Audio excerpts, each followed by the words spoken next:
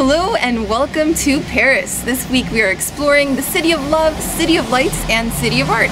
This video will be showing you the top 50 things to do here. Earlier this summer we spent a whole 10 days in Paris and we decided we wanted to highlight some of the best attractions and activities around the city. Over the course of our visit we came up with 50 things to do in Paris, but of course there are plenty more things you could experience here. We hope this guide will help you plan your trip to Paris and let us know if there's anything else you would add to this list. Now let's get started.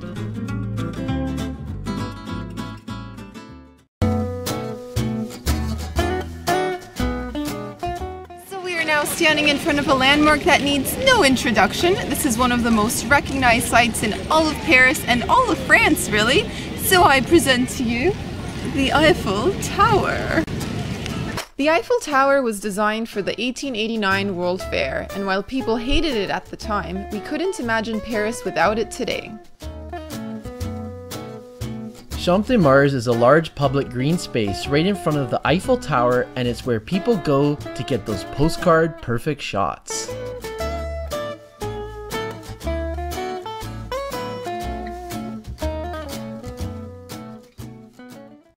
Today is our first day exploring Paris and we thought we'd sample a bit of the local cuisine. We came across a little stand that was selling crepes, so I ordered one with jambon et fromage. So this one is ham and cheese. It looks delicious. We've been walking around for hours and I'm starving, so excited to just bite into this.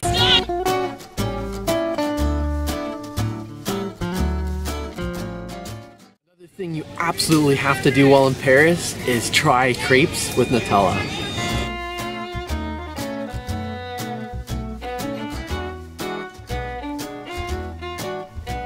Notre-Dame is the most visited church in all of Paris, and it's a great example of French Gothic architecture.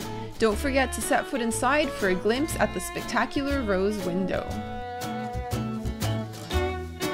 The Arc de Triomphe honors those who fought and died for France in the French Revolutionary and the Napoleonic Wars. Underneath the vault you'll find the tomb of the unknown soldier with an eternal flame that commemorates the dead who were never identified during the World Wars. So we are now going for a stroll down the Champs-Élysées, an avenue that's known for its luxury and opulence. You can buy all sorts of things here. We've seen luxury cars, luxury handbags, jewelry, and yeah, it's also a great place to people watch with lots of little cafes.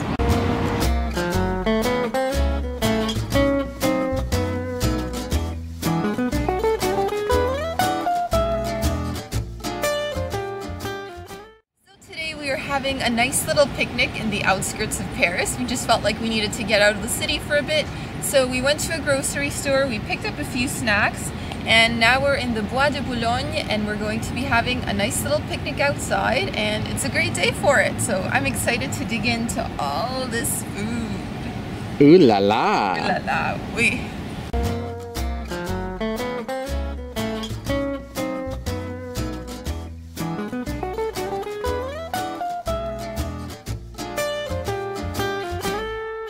Bois de Boulogne is the second largest park in Paris. It was once part of the hunting grounds for the French monarchy, but these days you're more likely to find people jogging, rowing, and enjoying picnics.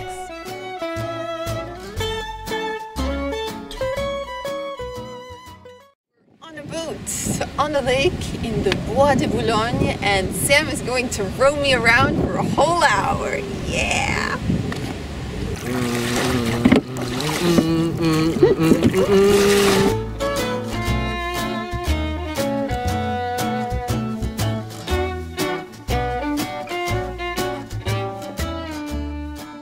So this one is for those of you who have a major sweet tooth. When you come to Paris, you have to try the macarons, and we've picked up a cute little box from a little patisserie, and they look so nice. I almost don't even want to eat them, but we're going to be sampling them.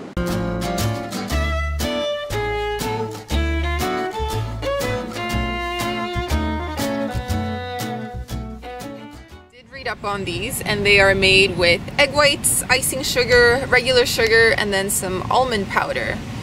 And they also use a little bit of food coloring to give them different colors. So as you can see here, we've got 4 different variations with 4 different flavors.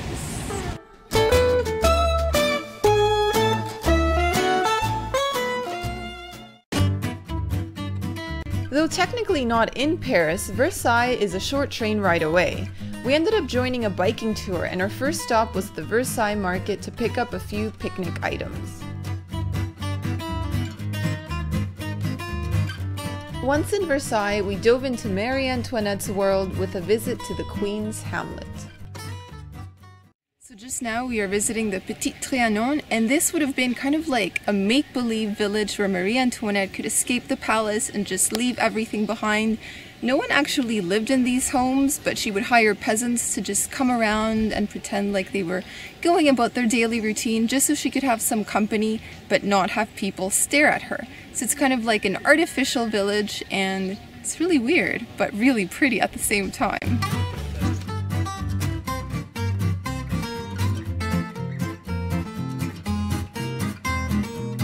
After biking down the boulevards and picnicking along the shores of the Grand Canal, our day concluded with a visit inside the Versailles Palace.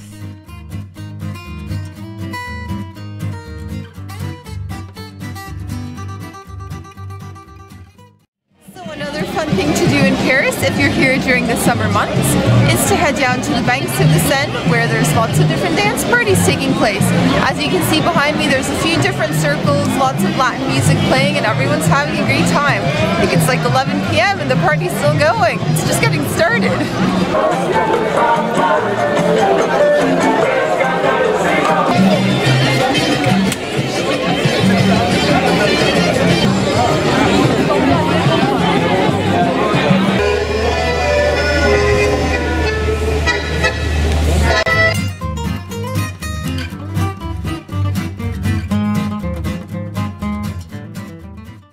I'm not sure how much longer the railings can hold on, but if you do happen to visit Paris with a loved one, you can always lock your love.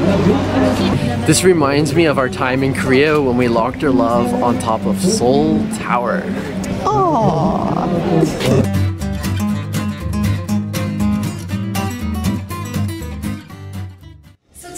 Visiting the neighborhood of Montmartre, and one of the main attractions here is the church Sacré-Cœur, and there's the option of climbing up to the dome where you get some really great views of the city. So that's what we're doing right now, 300 steps to the top. I'm already a little bit out of breath and we've only just begun. Lead the way! Let's go! Aside from climbing the dome of Sacré-Cœur, you can also visit the interior. The basilica has the unique distinction of sitting atop the highest point in the city. We're going to be having something called croque monsieur. So I'm going to show you what that looks like in a second. So as you can see over here, the croque monsieur, it looks a lot like a grilled cheese sandwich. So it's just 2 slices of bread, ham and cheese in the middle. You can also have bechamel sauce, and then there's more cheese over top, and that's been grilled and melted, and it looks ooey and gooey. So I'm gonna let Sam take the first bite because I'm always eating the food first. So, you sure are. Here you go.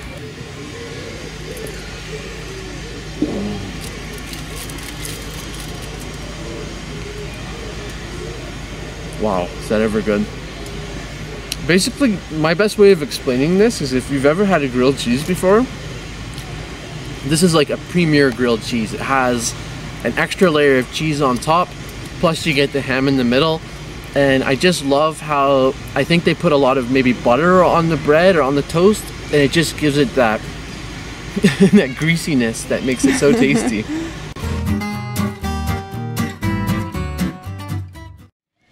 Well, it is time for another French dessert. So today we are introducing you to the eclair. And I have 2 eclairs in here that I just picked up from a little bakery shop. And it's time for the unveiling.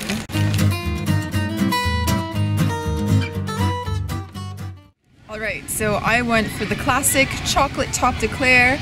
So basically it's just a long doughy pastry, and the inside is supposedly filled with cream, and it has chocolate icing on top, but let's bite in to make sure.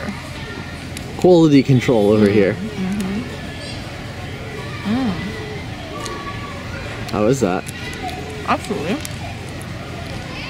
Mine's not cream. It has like a creamy chocolate pudding in the middle and chocolate icing on top. It's almost like a filled churro. And the taste? Yeah, it's delicious. It's amazing. And I mean the pastry, it's almost like a puff pastry. It's very light and it's hollow inside, so then they just fill it. Is it overly sweet? It's not overly sweet. It's more creamy than anything. It's like pudding.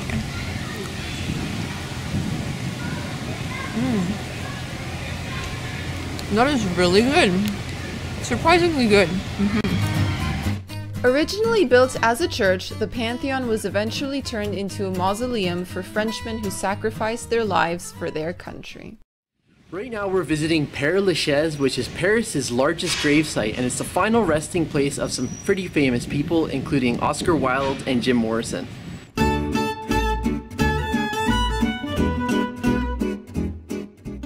does this place remind you of anywhere?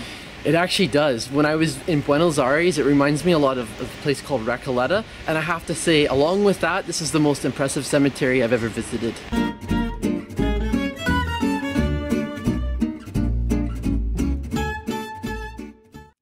We have now arrived at the Tuileries Garden, and it's starting to get a little bit dark, so it might be a little hard to appreciate, but I assure you it's really pretty in the daytime. So now let's continue on towards the Louvre. The Tuileries Garden is a public garden located between the Louvre Museum and the Place de la Concorde. Grab one of the free chairs around the water fountains and enjoy the views. Behind me is the Louvre, one of the most famous attractions in all of Paris. The Louvre is the most visited museum in the world. They say that if you were to admire every piece of artwork, you'd be there for months. One great way to experience Paris is by taking a boat tour. The Bateaux Mouches are open excursion boats that allow you to soak in the sights while you float down the River Seine. Alternatively, you could rent a bicycle and pedal your way across the city. Paris has the Vélib', which is a large-scale public bicycle sharing system. Or you can see Paris by Segway.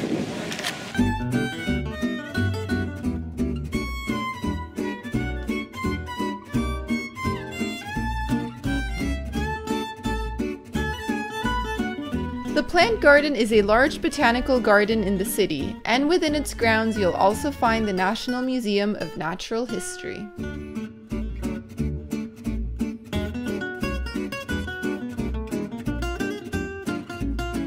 The Pompidou Center is a multicultural complex for the arts and culture. The unique architecture is worth a visit even if you only admire it from the outside. Le Marais was once the French nobility's favorite place of residence, but we went there in search of street art, and there was lots to see.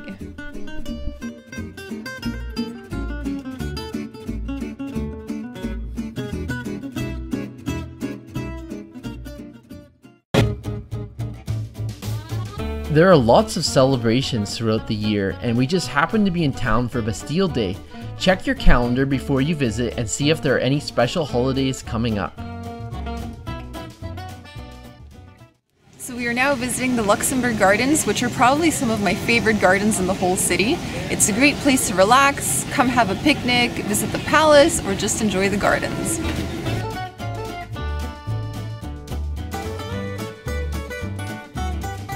Luxembourg Palace was once a royal residence, but today it is home to the French Senate.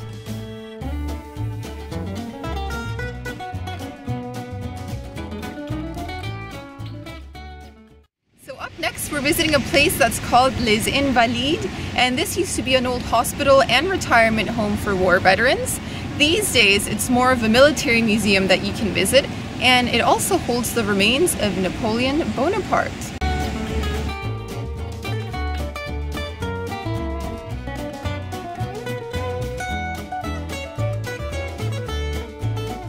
The Petit and Grand Palais are right across from each other. The Petit Palais houses a fine arts museum, and the Grand Palais hosts numerous changing exhibitions.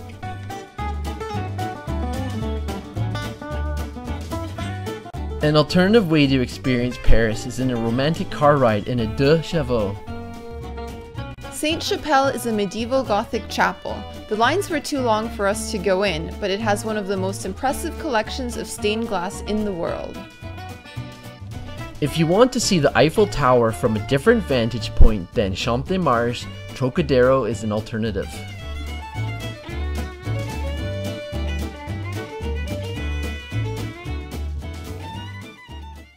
I'm visiting Parc des Princes Stadium, home of Paris Saint-Germain Football Club, and if you're a football fan, this is where you want to come. The Moulin Rouge is one of the most famed cabarets in Paris and the birthplace of the can-can dance. You'll want to secure a ticket well in advance because this place is popular.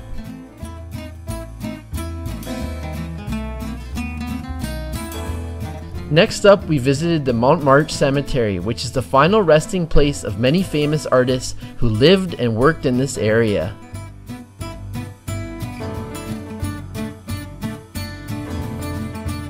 Moulin de la Galette is a former windmill turned restaurant, and it earns a spot on this list because it was painted by many artists, including Renoir. Le Consulat is a little restaurant in Montmartre. It has been featured in many films and is a great place to people watch. There is also a museum in the area, the Montmartre Museum, which contains paintings, photographs, and posters that depict the history of the neighborhood.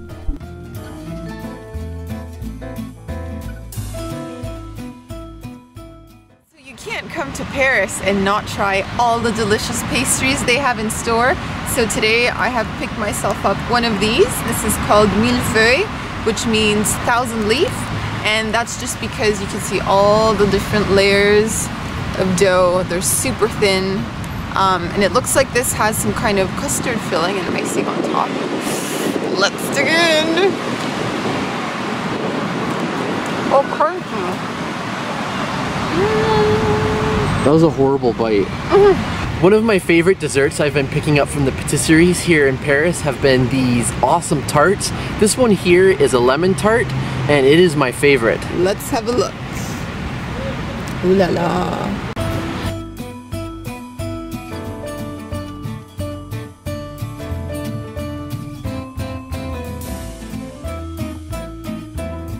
Galeries Lafayette is a huge department store carrying high-end brands. The interior is beautiful, but unfortunately, we made the mistake of visiting on a Sunday when it was closed. This unusual building is La Madeleine. It was meant to be a temple to glorify Napoleon's army, but halfway through, construction plans changed and it became a church. Preferred method of getting around in Paris is definitely by metro. There's a really intricate network of different lines, and to save money you can get a pack of 10 tickets and it'll save you several euros. It's definitely the way to go.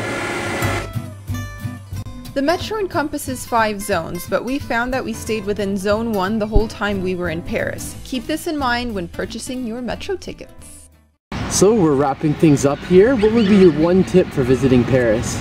Well, having recently spent a whole 10 days here in the middle of summer, I would say that if you really want to visit the art galleries, the museums, and all the main attractions, you should probably avoid summer and either come in the spring or the fall or even winter, because the lines are insane and sometimes you have to wait like an hour and a half or 2 hours just to go inside a museum or go inside a church, and you just kill a lot of time. So that's my one tip. Try and avoid summer when the crowds are just everywhere, and it's also a bit too hot in my opinion, but that's just me. So how about you? What are your final thoughts on Paris? So my final thoughts is obviously Paris is one of the top cities in the world in terms of attractions, but it is like any other big gritty city, and you have to come in with realistic expectations. There is going to be garbage, there is going to be lines, there is going to be some areas that are a bit of an eyesore, but there's also a lot of beauty and there's also a lot to do here. So I highly recommend coming, but just don't have Paris on such a high pedestal that you're going to be disappointed. And that concludes our guide of the top 50 things to do and see in Paris. We hope you enjoyed watching, and let us know if there are any other places you would add to this list. For more city guides and food videos around the world, don't forget to hit subscribe.